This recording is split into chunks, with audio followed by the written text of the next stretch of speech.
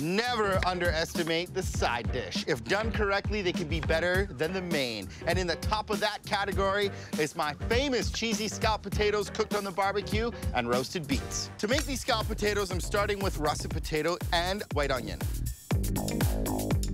Into that, a little bit of melted butter. And you need some really good seasonings here, so a good big pinch of salt and a couple twists of pepper.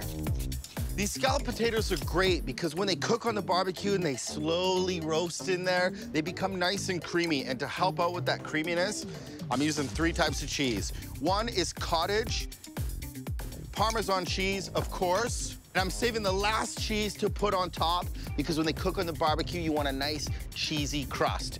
Heavy cream. You want full fat, no half and half. And then just to finish the last thing, a little bit of rosemary. Rosemary, potatoes, cheese, onions, a barbecue. I'm in heaven. And now you want a good, thorough mix of it. There is so much flavor going on in this bowl. It smells heavenly. All right, you need a vessel, and I've made a little tinfoil tray. I just put 3 pieces of foil down and then built some nice sides so it'll hold all the potatoes, and you can go right into it. You wanna get half of them in there and push them out to the sides and make them really nice and even. And the sides and the lips of this tray are really important because you don't want anything to leak out. This is where you wanna get your hands in there and really kind of make it nice and level.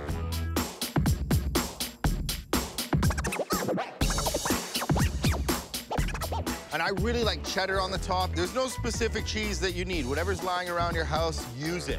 Just to finish, a little bit more parm. How great does that look? Let's go to the queue. So I'm cooking these scalloped potatoes on the barbecue at 300 degrees Fahrenheit, indirect heating. So all the heat from the right-hand side, no heat on the left-hand side where the scalloped potatoes go. Simple. You got a lot of time. Close the lid, let the barbecue work like an oven, let the cheese melt and get nice and gooey on top. Check this out.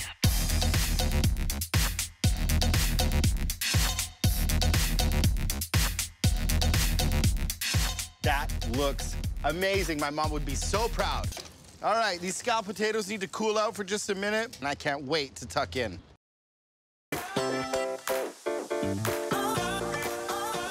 All right, it's that time to cool. Oh, yes. On the barbecue, too. It's like the best scalloped potato. Lots of cheese with a little bit of rosemary. That dish for me, in my soul, is a time machine to really, really good memories.